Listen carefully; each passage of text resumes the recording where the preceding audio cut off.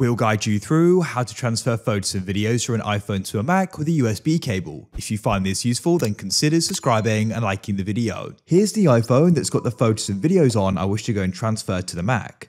I found using the USB cable to be the quickest and easiest way, so we'll guide you through this step by step. First of all, grab the cable. You want to plug one end into the Mac, and then you can plug the other end into the iPhone. Have the iPhone unlocked on the home screen. Plug it in like so, it should go and start charging. The first time you go and do this, you'll go and get a trust pop-up on the iPhone, and you need to enter in the passcode to confirm it. I've done it before, so I didn't. And now what you need to do is go and open up Photos on your Mac. You can always go and search for it in the top right if needed. Go over to the left and you should go and see iPhone in devices, which you can click on and they'll go and load the photos and videos. So what you can do is go and start selecting the ones you want to go and import. You can even do them all if you want to in the top right here. You can click, hold and drag as well, or you can go and hold command and just select the ones you want to. When ready, press import selected in the top right and they'll go and import. It's that simple. And they're now on your Mac.